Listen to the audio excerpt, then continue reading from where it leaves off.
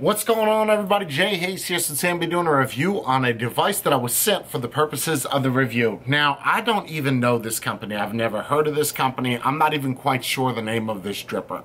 I'm gonna guess that it's called the Blizz. Probably because Blizz is written on the front of it. Now, this isn't gonna be that long of a review because it is a dripper. It's pretty basic, but there are some things that are intricate with this that are different than most drippers that we're seeing on the market today. And that's usually a problem that I run into quite often. Getting another device in the mail and it being exactly the same as the next product over and over and over again. And to be straight up, that shit gets old as hell. It's like, oh, the next dripper, guess what? 2 posts. Huh, it's got a squonk pin. Oh, that's metal. That's where a lot of reviewers and people lose interest because it's just the same repetitive nonsense, circumvented, circulated bullshit over and over again. What I find myself doing is I'll go back to high end for a little bit, then I'll do a couple of reviews for low end and mid, and back and forth. I guess that kind of keeps me balanced just because I'm flipping and flopping between the two, and it's really nice to see something high end when we're so used to seeing so many things mass produced on so many different tiers and levels. Clones of clones, there's this device that has this metal. This does have something intricate. If this was just like another basic ass dripper, I would not be doing it. Unless it had some type of authenticity to it or it was something really unique, then I probably would do it. I'm telling everybody right now, before we jump into the thick of things, that this is how it's going to go down. If I continue to get drippers that are the same thing over and over, don't be upset that I didn't do a review on it. I'm tired of doing the same things. I have to do something different. I believe this is called the Blizz. That may not be correct, and this is the company up here. Now, I was sent this for the purposes of the review, but I'm not quite sure as to who it is. Whoever it is, I'll put in the description. I have to look through my emails. I'm pretty damn sure it wasn't sent to me by EBossvape. EBossvape? I have this feeling that it's going to be a fly-by-night company. That doesn't necessarily mean it's a bad thing, because there's drippers that have came out that are a fly-by-night thing, and they're really, really successful. But then it's like that group from the 90s that made that one hit, then you don't hear about them anymore, then they die in a plane crash.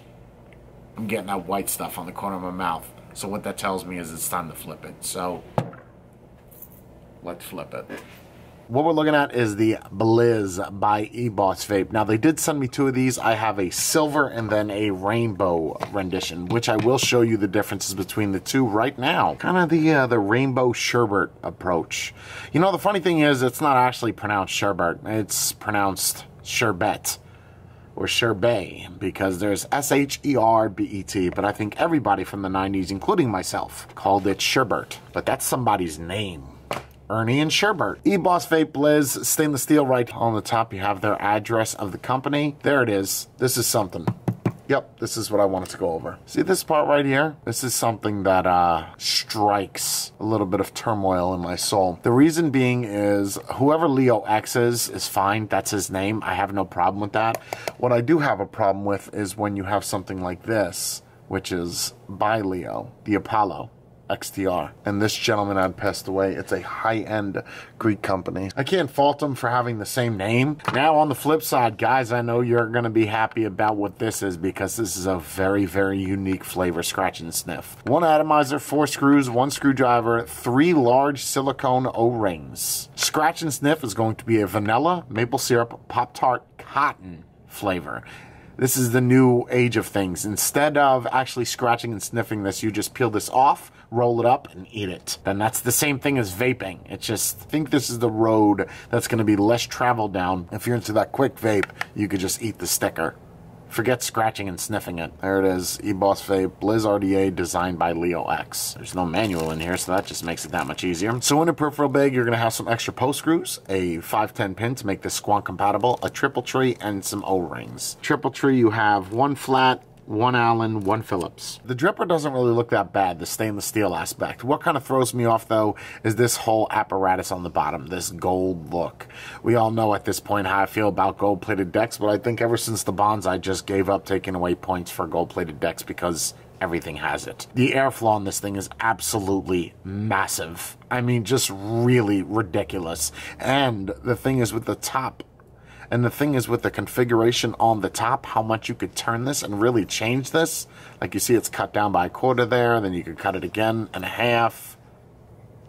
Cut it even further, all the way down. As you notice, there is no way to do one coil. An 810 drip tip, which has a very unique feature in it that I don't think was to be expected. Typical 810 by looking on the outside of it. However, on the inside, you'll see this cutout. I didn't even know that they could do this with acrylic. I guess if it's an injection mold, they're able to do it, versus if it's acrylic block and they drill it out.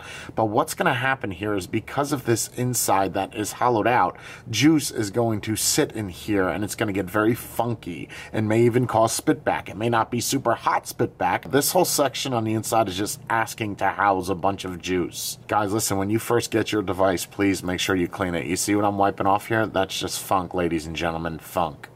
Blizz RDA, absolutely shiny as hell. That is gold, though. I know it does appear silver when looking at it in certain ways. Designed by Leo X. 2007, July 28th. This device is 8 months old? Oh my God. What? No, you didn't. Sending me some shit from 2003? That can't be a thing. Flathead screw, which is going to be your grounding screw for your one post. This airflow is stepped, as you saw when I was turning it. Self-explanatory, really nice conical shape on the inside there. Not too dirty, always a good thing. Deck is where things get a little bit different. Okay, I don't know about you, but the way that I'm seeing this is, this well is extremely deep, like 5 feet deep, and I think that's because of the reflection we got going on. Obviously, it's not 5 feet. The deck is about 4 millimeters in depth. 4.33 millimeters. I had Ryan over there whispering in my ear sweet nothings. He told me he wanted to make sweet love to me. There we go, back with the damn flathead screws. I am getting really tired of this whole flathead screw situation. Before, it was gold decks, got away from that, fine. Now it's flathead screws. They are everywhere. They're like bacteria. Post configuration is quite unique. This can be used for multiple fashions. You can either use this in a vertical fashion, where you have one leg here and one leg down here. So this could be used in multiple fashions. You could do a vertical where you have a leg here and a leg here. They're kind of very far apart, so it would have to be a pretty juicy vertical coil. Also, the airflow is not really set up for vertical. Or you could do one here and one there. There's one issue I have with the way that these screws are, is they're polarizing. They shouldn't be this way.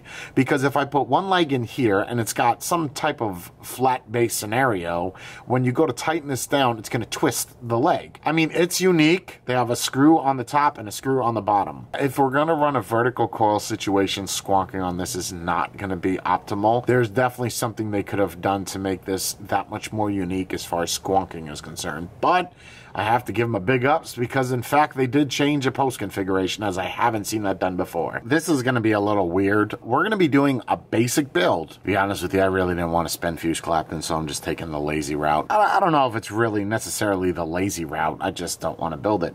So what we have is 10 wraps, 26 gauge, and this is made by hand. Don't be like, oh, machine did. Nope, no machine did this. I promise you that.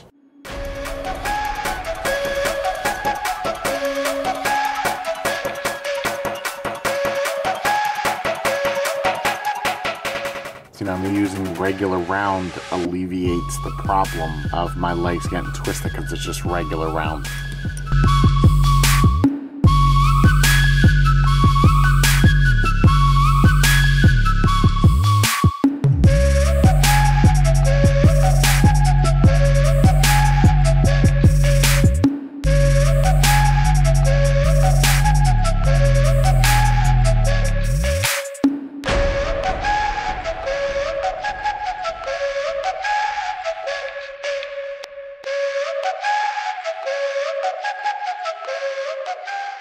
Yeah, as you can tell, it came out pretty good. And that is regular round 26 gauge, just because it's nice to kind of switch it up a little bit, change it up, do a little whippy whap. Easy. And that is a .40 build. You know who put that regular gas in your truck? That regular ass bitch you was with last night. So whenever you are wicking a dripper, you just want the legs a little bit to touch the deck, like that. You can put a little bit more in there. It doesn't really matter. The reason why I'm doing that is so air can get underneath and really keep those coils cool. Tasty. Ooh, what is this? I ain't no shortcake. I really don't want to use the drip tip that came with this. All right, guys, so what we're looking at is the Blizz RDA by EBossvape. Let's bring it on the top. Back on the top with the Blizz RDA sitting on top of the Raven's Moon. Yeah, I was very unaware that this dripper is a year and some change old. Kind of figured that out when I opened it up and saw it. On the bottom, 51.5 watts at 0.40. Let me show you some of the vape production.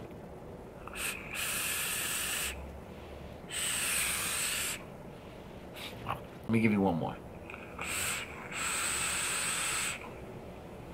The airflow that I'm using on this is that little bit of airflow. Now let me explain why. This fully wide open is about as much airflow as an original Dark Horse. If you don't know about a Dark Horse, that is one of the first drippers ever made that have absolutely immense amount of airflow. We're talking phenotype L airflow. Absurd. This is wide open. This is absurd. It's like inhaling air with your mouth.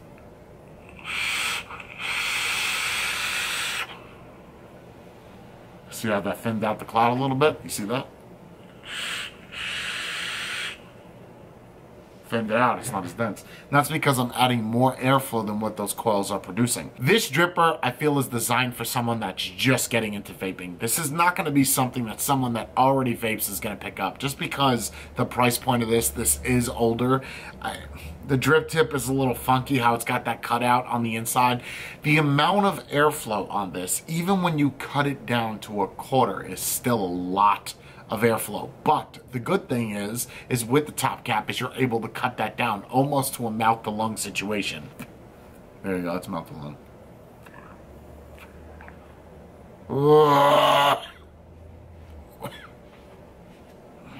Just clearing my throat up, that's all I'm doing.